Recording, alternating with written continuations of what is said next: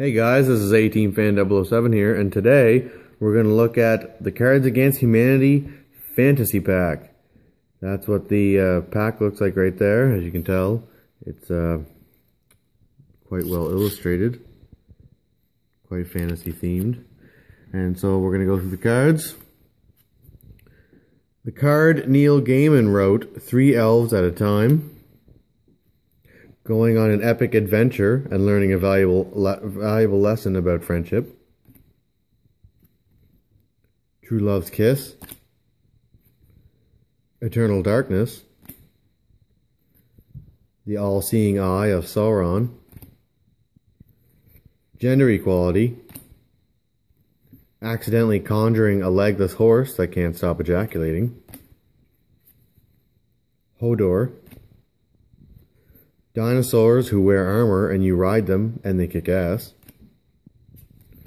Freaky pan-dimensional sex with a demigod.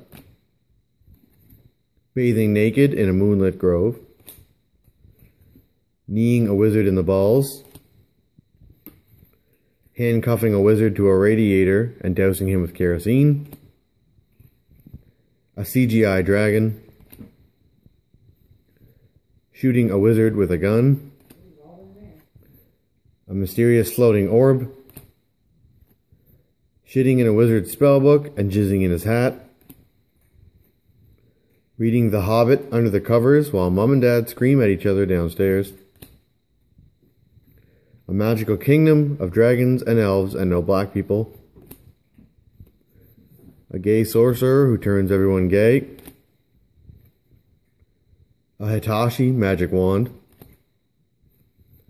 A dwarf who won't leave you alone until you compare penis sizes.